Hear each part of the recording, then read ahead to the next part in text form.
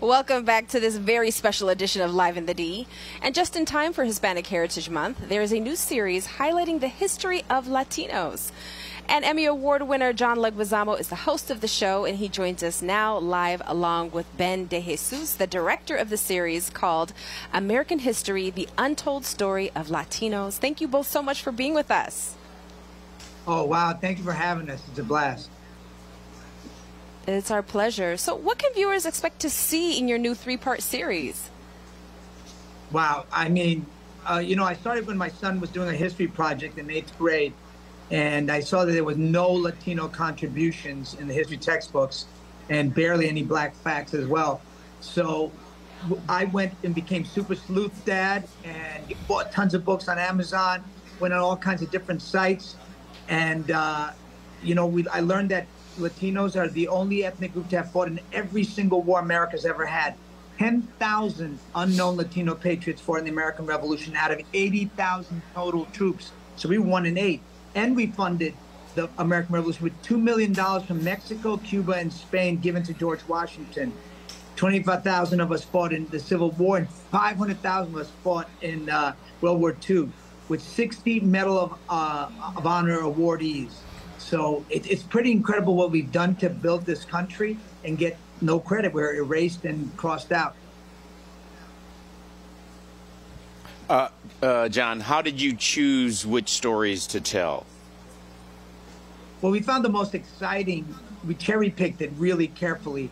Also, we did our empires in the first episode until Columbus came, and then we took Columbus down because Columbus is the Hitler to us Latin people and indigenous people, because, he was finally arrested in Spain for being such a criminal, because he almost genocided all the Caribbean, called the Caribbean Holocaust.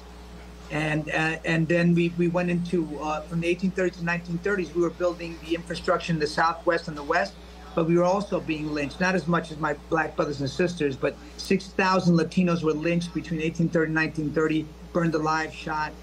Like my black brothers and sisters, we were massacred, experimented on. Our women were sterilized in California. Unbeknownst to them, we were segregated. The first case against segregation was a Latin family in Denver, Colorado, the Maestas, in 1911, and they won.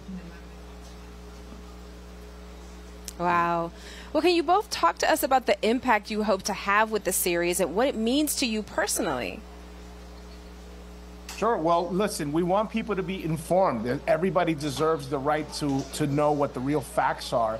And there was a recent study that came out in Johns Hopkins which identified the sad truth that over 87% of Latino contributions are not found in any historical textbook. So we really wanted to correct the record in a way that was appealing and engaging for audiences.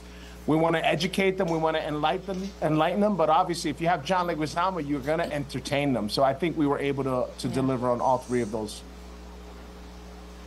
That's awesome. I can't wait to check it out. Is there going to be some kind of companion piece to this thing, like a book or something that you could put into, I'm just thinking to schools or get this out? Because you're saying you want this history to be cemented. You want people to know about it. That's a great question. Is there another way? PBS has access. Yeah. Thank you. PBS has access to 11,000 schools across America, and Latino children are the largest ethnic group in public schools. So that's going to be a great access for us.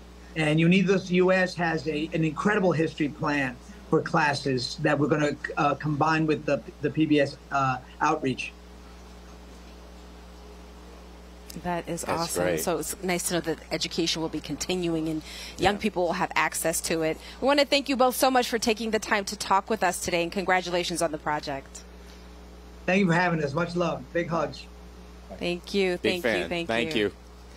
All right, well, you can watch American Historia, the Untold History of Latinos on PBS. The next episode airs this Friday night at 10 o'clock.